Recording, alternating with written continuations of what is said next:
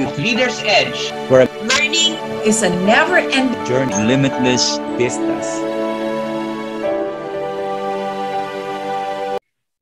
Good day, everyone. Welcome to the Leader's Edge. Today, it's Season 9, Episode 10, and we have a unique guest. Unique in that he volunteered to be on our show, which is a wonderful thing because normally when you volunteer, that means you have such a powerful message you want to share. And ladies and gentlemen, this is something you would like to hear. Why? Because Paul Angelo Varona Lazo will be talking about beyond leadership competencies. So why don't we allow Paul to introduce himself? Paul, welcome to the virtual stage. Thank you, Dino, and hello, everyone. I'm pretty sure most of you will be saying, are you from the Philippines? Yes, I am. Then why do you look and sound like that? Well, I was a very fortunate young child. I left here when I was 2 years old, and I went to Italy. And I spent the next 15 years there. So that means I speak fluent Italian. And my dad, being with FAO, which is one of the groups under the UN umbrella, we were privileged but not rich. So I had the opportunity to be educated in an American IS, K-12. That's why I sound like this. Why do I look like this? Well, I don't know. My dad, half of him is American Spanish, pure. My mother has Indian blood, Asian Indian blood. And they say my last name, Lazo, is Chinese. They say it's Lazo. So you put it all together and I look like somebody from the Middle East. It makes sense. Well, that's wonderful because it means you have so much of you that it's pretty much like the United Nations in one body. You can say that I was maybe an early example of a global citizen because part of the privileges of UN is they give you a free trip home. So every other year, the whole family would be on an airplane between Rome and Manila. And in the 70s, that was you're rich. Okay. But we had the opportunity to visit practically every country in between, at least stop by for a day or two. And it definitely shapes your upbringing. Plus, in my school, half of my classmates were, for lack of a better word, a bunch of cowboys. And the other half were the United Nations. Okay, I had the Brazilian, I had an Egyptian, I had a Lebanese, I had an Irish guy. I had all kinds of nationalities growing up with them. So I had that good fortune. It was really a privilege in that sense. Well, I envy you that. It sounds like there wasn't a dull moment. And I have a feeling that when you get together and say have a few drinks, that it's really a very enjoyable experience. So going to our topic today, Paul, I was wondering, how did you get involved in leadership training? I'll pedal back a little bit so you understand where I'm coming from, because it's not just the leadership training. It's pretty much, as you mentioned, it's the whole package. Yeah. I started working in 1985. Now, I'm pretty sure many of the viewers here weren't probably even born. And that means I've been working for almost how many years? I don't know. I stopped counting. But during that period, I had the opportunity to be CEO of 2 small companies. Okay. So I've been to the top and I've been to the bottom. I've fired people for all the right reasons. I've fired people for all the wrong reasons. And I've been fired for all the right reasons and all the wrong reasons too. So in short, I've been there. I've practically seen all of it. And most interesting of all, and I would like to say that this is probably my biggest virtue, which is patience. I have 4 daughters. So how many women do I live with? 5. That was raising them. Oh, okay. I was already 30, so I literally raised 4 kids. So it was an interesting period in my life. But you put those all together, and you put that tied up with my latest experience as a trainer, where I was engaged with companies of all sizes, multinationals, big, small, and I would put in about 1,000 hours of training every year. And I was working usually the upper management simply because of the way I looked. But I also covered technical courses such as project management, problem-solving decision-making, and I did all the coaching courses, all the different levels of leadership, if you want to say. So pretty much that's what I bring. Now, as a trainer, I can't say I started off as a trainer. I was very operations-based. And sometime in the middle of 2000, one of my clients, an American fellow, I was working at the call centers then, he watched me working with my team. And he goes, you know, Paul, the way you talk, you can make a lot of money in the US. And that's when I began thinking, I said, maybe I'm doing the wrong thing. I said, operations sounded interesting, but operations is very difficult, from those of you who know it. And I said, maybe I'm doing the wrong thing. So I made an effort to step into training. And that's where I started my journey as a trainer. Mm. In 2014, I joined probably the largest training group here in the Philippines. And that's where I started my 1,000 hours a year. Mm. And I was working with the leadership and management team. In the process, I also developed their emotional intelligence courses and delivered practically all of them. And I was usually working with the higher levels of management, the directors. And that's what I bring. And as a trainer, it was that one moment where the guy told me, Paul, the way you speak, you can make money in the US. I started thinking, maybe I'm doing the wrong thing. Mm. So I decided to go into training. And training, I found out, is something that I really, really enjoy. If I were rich enough, I'd probably do it for free, but I'm not rich enough. I understand. There's such fulfillment when you see changed lives, especially when you help an organization get beyond their problems and you can watch them grow and succeed. And it takes some credit for that. So it's always a nice feeling to be able to change lives. So, Paul, since you did mention that you went into training and then uh, specializing in helping leaders become better, how critical are competencies as far as leadership goes? Today, leadership is mainly understood as competencies. Yeah. Now, when I speak of competencies, I speak of things like being able to empower, coaching, and anyone who's been to a leadership seminar or has actually trained leadership knows them. Mm. There are also the behavioral competencies, things like integrity, things like humility, things like compassion, all of these. But it's always the same thing. Now, I'm not saying that it's wrong. Mm. Companies and organizations still need it. They have to go through that kind of training. But after you've trained it so many times, you begin to start thinking, is there something deeper? Mm. Is there something deeper? And that's when the thought of capacity came into my mind. Oh, okay. And so you're saying that's when you began to look beyond competencies. Yes, yes. That's when I began thinking about it. And it actually happened during COVID because I had a lot of time to think, like most of us. Yes, we did. Yes, we did. Right? So you're stuck at home doing nothing. But then you started thinking. And first of all, let's distinguish between competency and a capacity. Maybe a simple analogy is if we look at a thermometer, the competency of the thermometer is to measure the temperature. Right. How accurately it measures the temperature maybe means it's a good thermometer if you want to call it. But its competency is its limit. So let's say the limit of the thermometer is, let's say, 400 degrees centigrade. Now the thermometer works fine within that span. But if I put it in an environment of 600 degrees centigrade, what's going to happen to the thermometer? It doesn't work anymore. It'll probably blow up, but you certainly know it doesn't work. And pretty much that's what happened during COVID. Mm. If you think about it, everything you knew wasn't there anymore. Right. I had a very interesting conversation with one of the senior leadership leaders in another company about it, and she was saying, how come we can't make a sale? Mm. And she goes, the data is showing that for every 10 inquiries that we get, we should be able to close 3. Mm. And then she continues, given the situation, even if we take 3 out, even if you made it 20, why can't we even close 1? Right. But then I looked at her and said, no, you've got this, there's something that isn't right here.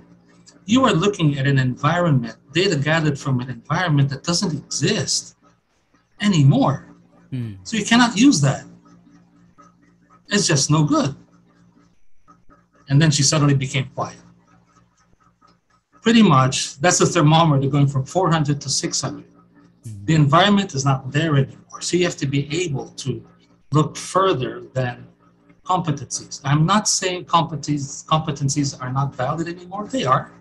They still are. They'll always be there, and they have to be trained, if you want to say.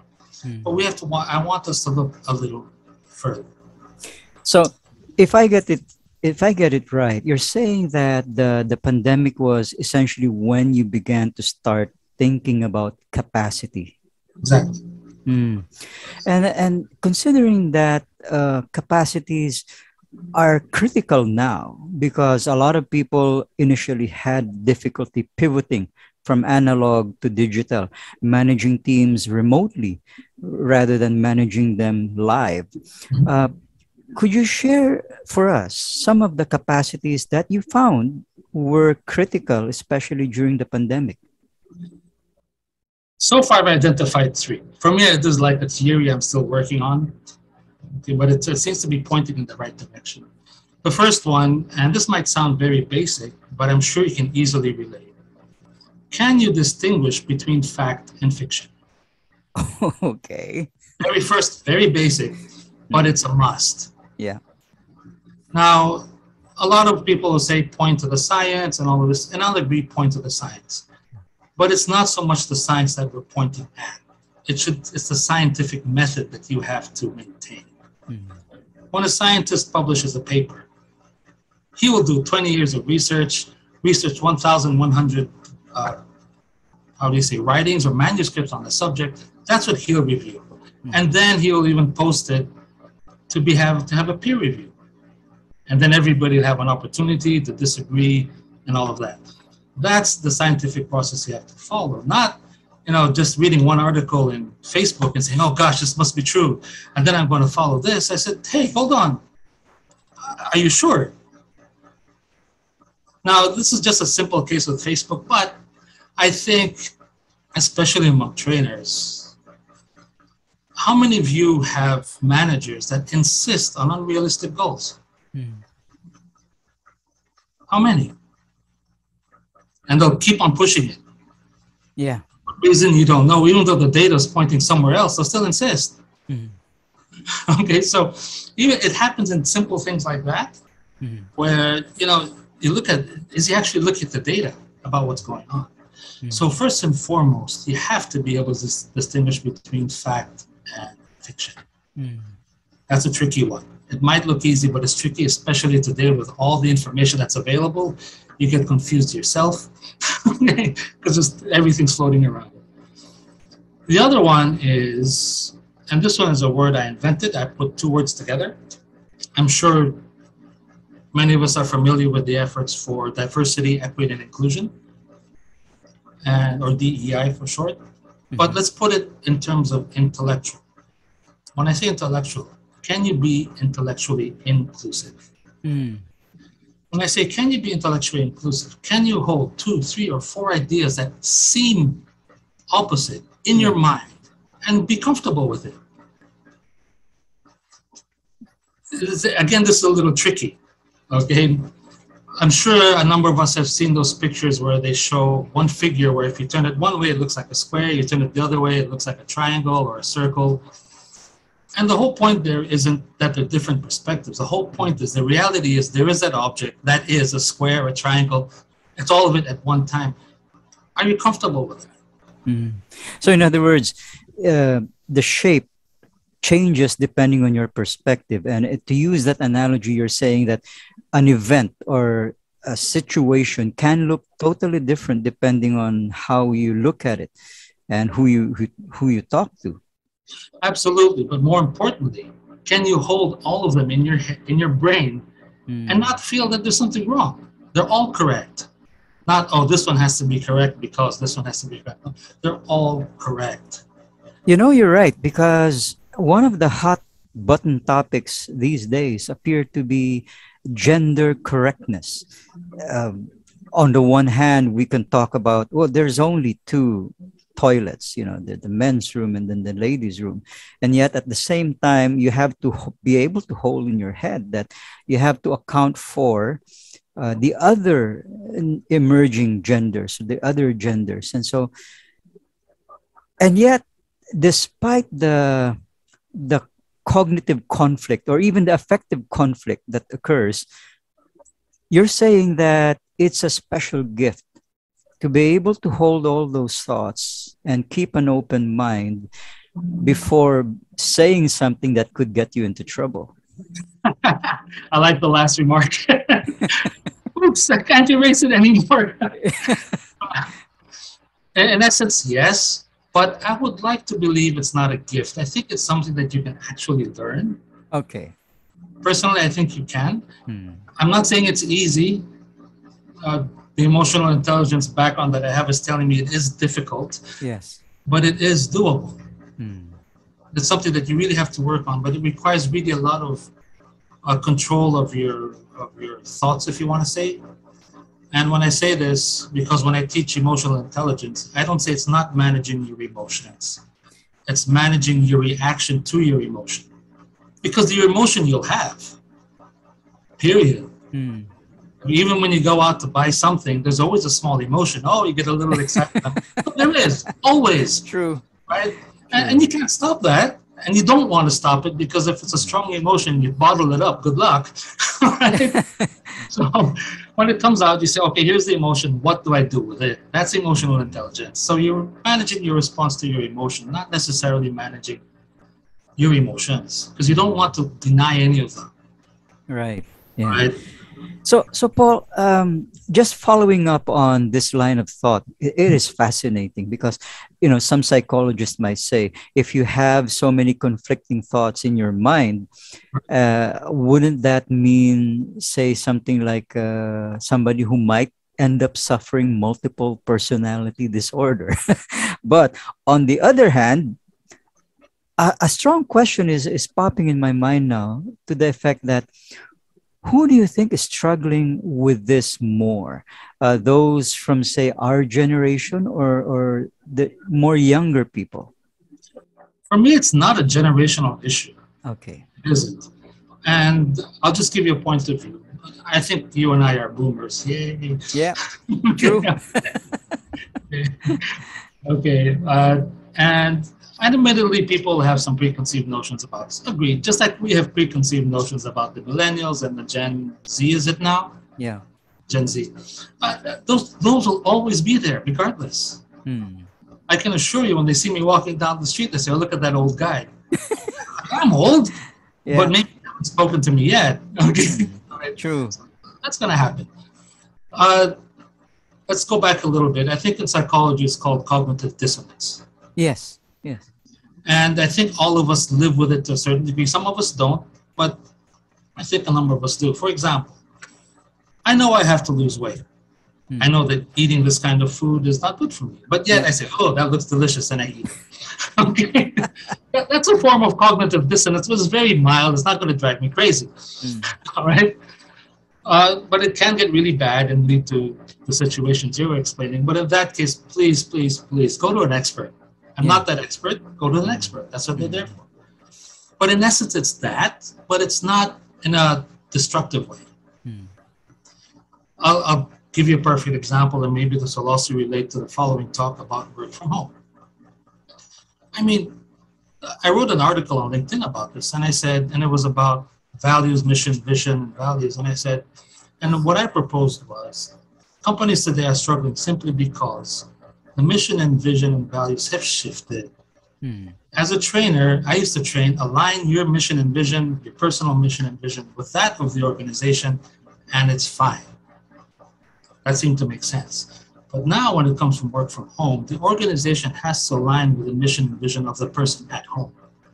And I don't think organizations are comfortable with that. So that's what's it's a little tricky. They have to learn how to help the person operate correctly at home. And that's based on his schedule, not their schedule. That's Right. based on his mission at home, not their mission. So it was a little tricky. And this is a good example of cognitive dissonance. Hmm. Okay, cognitive dissonance, intellectual inclusion. Let's make it the nicer version. Hmm. Recently, with the COVID or the pandemic lifting, some companies were demanding that their employees go back to work. Right. They were saying that come to work 2 or 3 times a day. You know, if it's something that's necessary, I understand. If you're in a restaurant, you need the person to come to work. That's understood. Hmm. But let's say we're talking about work where you can do through Zoom like this, Yes. or just do through. Let's talk about that kind of work. And I said, you know, here's a challenge. The company wants the person to come home. But if you look at the person, first of all, my goodness, the prices of everything have gone up. Yes. It's crazy. Even when COVID just started, commuting from point A to B became more expensive simply because either you had to take a taxi, hire a car, you couldn't take the bus, whatever reason it was, it became more expensive. That was one thing. Second, it costs more to commute. It does. Especially if you want to stop and buy food. Third, I don't know if a company realizes how much time is lost in commuting. Oh, yeah. It's an incredible amount of time. I was losing about up to, if I count even the time waiting for work to start because I got to the place early, I was Yes. up to 7 hours a day just in Wow. commuting. I said, my goodness, that's a whole sleeping shift for me. And then they tell the person that's come to work when he was working successfully at home before. I said, something doesn't add up here. Yes. Okay, so there's something that isn't right. Now, in the company's thinking, I'm sure that they're saying, hey, no, I'm the guy paying the bills. Well, you should come and see me. Fine. But can you, mentally, intellectually, can you hold the fact that he's also going through that? Can you hold them together at the same time and say, okay, let's do this instead?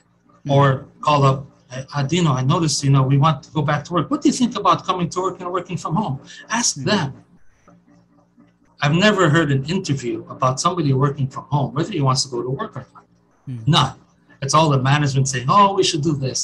That's great, but please, if you want to be intellectually inclusive, you have to hold even the other guy's thoughts in mind together. And maybe you can come up with a better solution. I'd like to, sorry for interrupting. I'd like to pursue a similar line of thinking because you brought up a very important point about being open to letting people simply work from home because, if it's not really necessary for them to travel because of all the cost involved. Another thought just entered my mind in that I was wondering, in terms of building capacities, in terms of being a leader, how critical is it to have good communication skills? Because sometimes one of the reasons why people insist on making their talents come to the office is this sense of control, of being able to manage those who are physically present.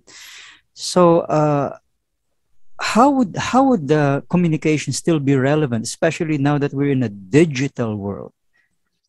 I'll look at that from 2 points of view. Actually, the first comment I'll make really isn't communication, but it speaks to the fact that you want people to come to the office. Yeah.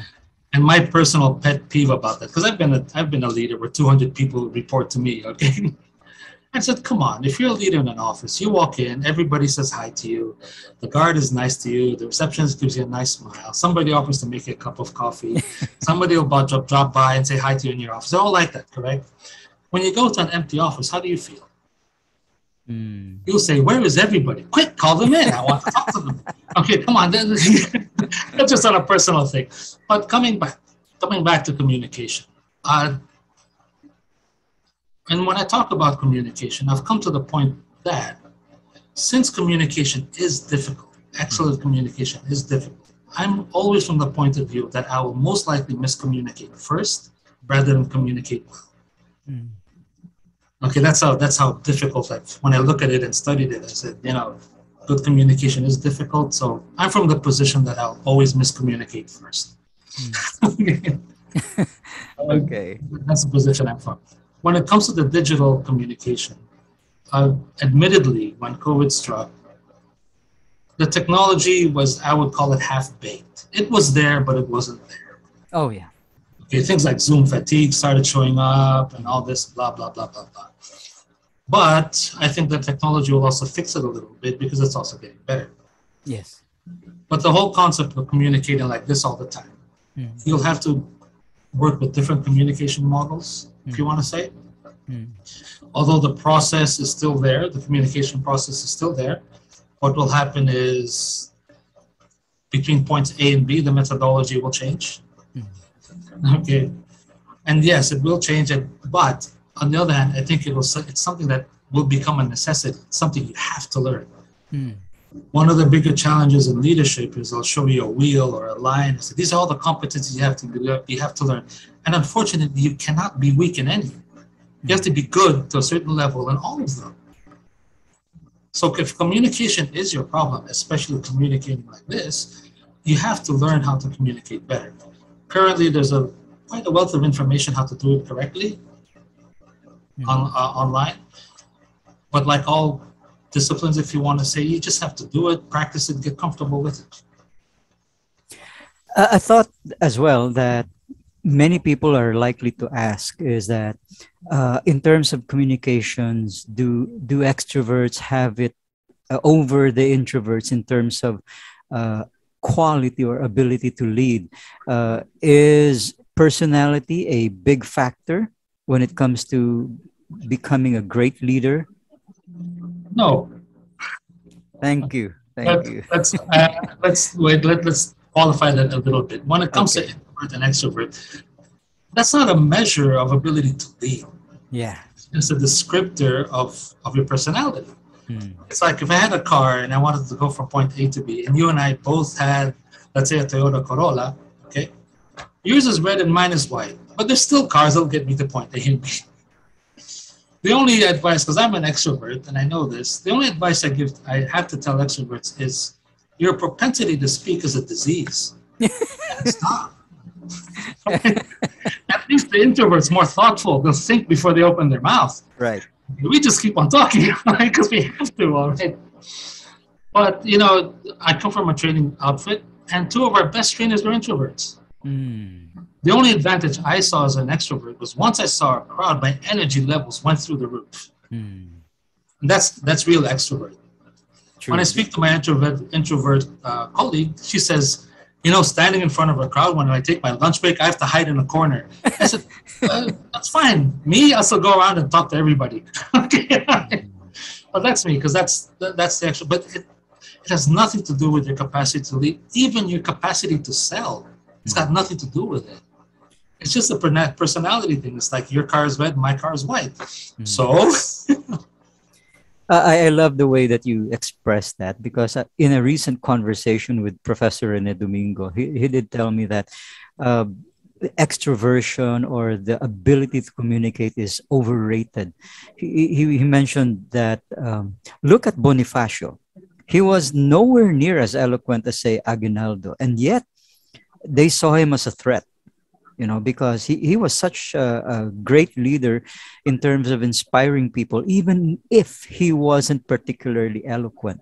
So thank you for validating that unique insight, that communication per se does not guarantee a great leader. Actually, just to add one more there, you have to keep in mind that an introvert chooses to speak. An extrovert, he can't stop himself. That reminds me of my mom, but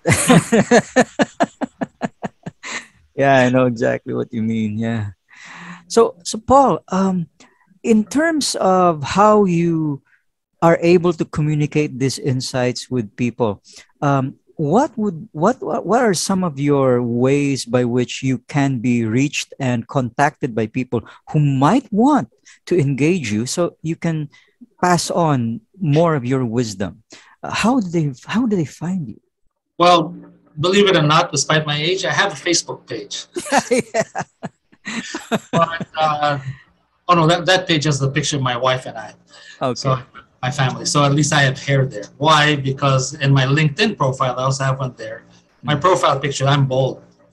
And that was what I call my COVID hairdo. Because I shaved my head because I said I'll never see the barber anyway. So I just shaved my head. But I'll change mine. I'll change it soon since I got a new picture also. But you can either reach me through Facebook, LinkedIn, or you can always email me. Okay. Angelo 1964. Yes, that's the year I was born. At gmail.com. Oh, we didn't quite hear the first part. There was a little echo. Could you share that again? That's Paul Angelo 1964 at gmail.com. So Paul, I understand you have another key concept to share. Okay, so far I've mentioned Can you distinguish fact from fiction? Mm. I've also mentioned, do you have intellectual inclusion? Mm. And the third one, and I think many of us can relate to this, especially when we look at our boss. Yeah. Do you have the capacity to think you're wrong? Now, I'm not saying admit you're wrong. That's easy. You can say, I'm sorry. But do you have the capacity to think you're wrong? Mm. Some examples that I can share are really, way out there. For example, I was working with an organization whose business was impacted by COVID, severely impacted by COVID. And I was just listening to the discussion. And, if you look at the situation then at the beginning, if you look at it then, a couple of things. One, you knew that COVID was going to end. That you knew if you wanted to be an optimist. But you didn't know when. You had no idea. Two, the old business model that you were operating in obviously doesn't function. So you had to switch to a new one. That was the option. Now, as a leader, maybe the leader was a little too stubborn or something. He insisted on waiting because he was convinced that the model he was operating was still the best one. And I was sitting there thinking, I said, I like that. But you have to understand, you have no idea when that will resume. Yeah. None. Yeah. Okay, so that's the fact. And I go, so what? Are you going to continue waiting for something that you have no idea what's going to happen? Don't you think it's smart to at least prepare for the other option? Or, at least get yourself ready to go? Nothing. Absolutely nothing. And I looked at it, I said, this guy's, maybe mentally he couldn't admit he was wrong in what he was thinking, simply because his business model was very, very successful. Which, again, I said, that's fine, but look at the situation now. Again, this can be expressed in so many different ways. I mean, some of us, we look at our boss, we say, this guy can never admit he's wrong. All right. But more interestingly is, how about you? Maybe you're the one who's thinking incorrectly. Okay. I'll give you a very simple example. Email exchange that actually happened. I had a client in Cebu. Never met him, just on the phone and through email. We agreed on a contract. So we finally sent over an email that said, oh, thank you, Mr. Lazo. We're all excited to have you here. Can you please send me your itinerary? So I did. Dear Mr. Client, I'll be leaving Manila at 1:30 p.m. I should be arriving in Cebu at 3 p.m. This is, and I'll be staying in this place. Please have transportation ready for me. Send. 5-7 minutes later, he responds, thank you for your prompt response, Mr. Lazo. What is your itinerary? And I typically ask, how would you respond to that? It took me 15 minutes to answer, I told you. It took me 15 minutes to answer. Why? Because it took me 15 minutes to realize that maybe the way I wrote the email, he could not understand. So I took out an Excel, white, black heading, little cells, Mr. Lazo's itinerary, flight number, I put the whole thing. I even started a new email trail, not to embarrass him. Okay. Mr. Client, please forgive the crosswires. Here's my itinerary. Send. And it comes back, thank you, Mr. Lazo. But, it's a small thing. But you can see these maybe impediments or these opportunities for these thinking capacities to improve your ability to lead, and it will definitely impact the competencies. You'll be able to coach better. You'll be able to empower better. You'll be able to do all of those definitely at a higher level. True. Often it's been described that communication is not really communicating to be understood, but to avoid being misunderstood. And that's a very good point that you made just there, because sometimes we are better speakers than we are writers, and so when we read something and we take it too literally without being willing to question what it might really mean, then we end up doing the wrong thing. Right. And maybe not the best thing. There's a more positive way to approach it. Maybe it's not exactly the wrong thing, but maybe not the best thing. Just as a side topic, I realize that there are leaders who are reluctant leaders, and then there are leaders who want to be leaders. Who would you tend to to be wary of? I'll put out a little quote from my quote bag. Okay. I think we all know Sir Francis Bacon. Yes, we do. I mean, maybe we do. I don't know about the younger group.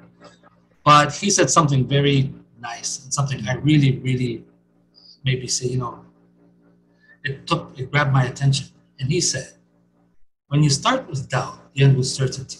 When you start with certainty, you end with doubt. Mm. So I'd be more wary of the guy who's absolutely sure.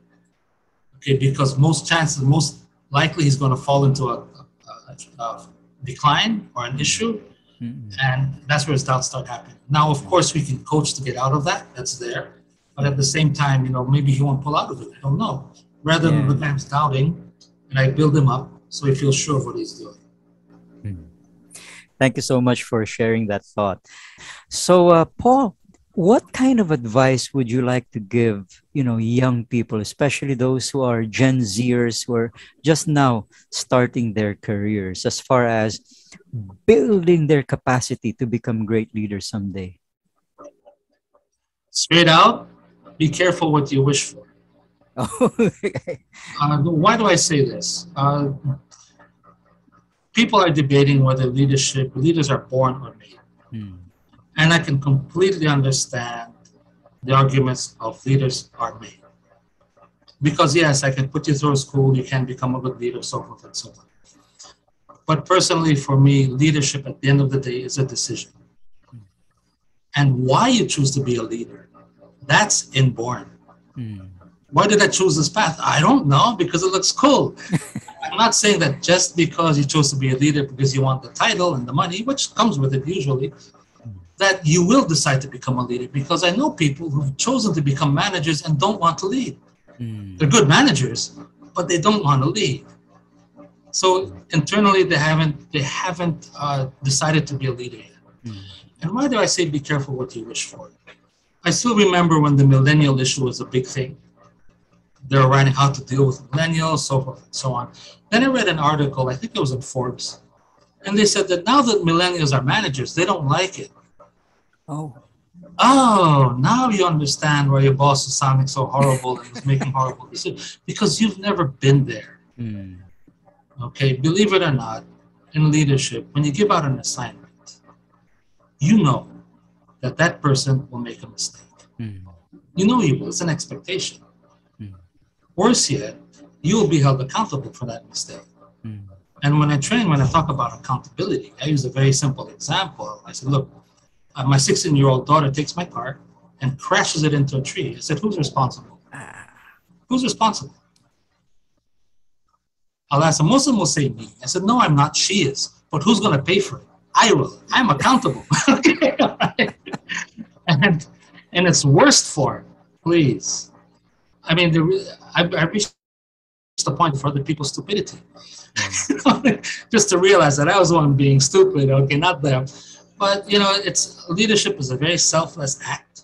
It is. And when you decide to become one, and I'm not saying that just because you decided to go to the supervisory courses, to the leadership academy of your organization, you've decided to become a leader.